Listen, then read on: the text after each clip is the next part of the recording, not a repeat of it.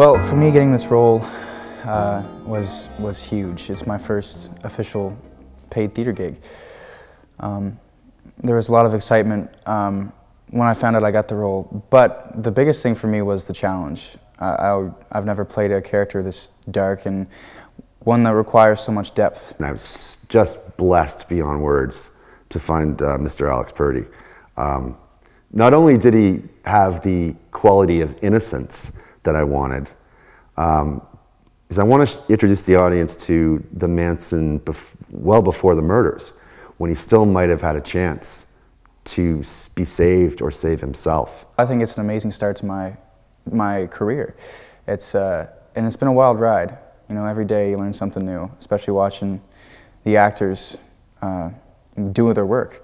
He never, ever, even before he died, ever in any interviews, fessed up to feeling anything for any of the people that he killed. It was just business. John can bring this touching human side to his work, and I wanted that to be Karpus's journey. I play Dr. Alice Ridgway, and she is a correctional psychologist. I saw her for this. I waited. After auditions, she was away doing a show, and I said, I think this is the one. And Francine came in and nailed it. She sees something in him that he's almost at a precipice in his lifetime where he could potentially become, you know, a contributing citizen, or he could slip further back into his life of crime. It's hard to really soak it all in at this point, what we're doing here.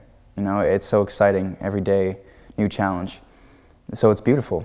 Eastern Front Theatre presents Creepy and Little Manson, opening March 31st and running until April 10th at the Neptune Studio Theatre. I think it's going to take you on a journey inside yourself and how you personally feel about human nature.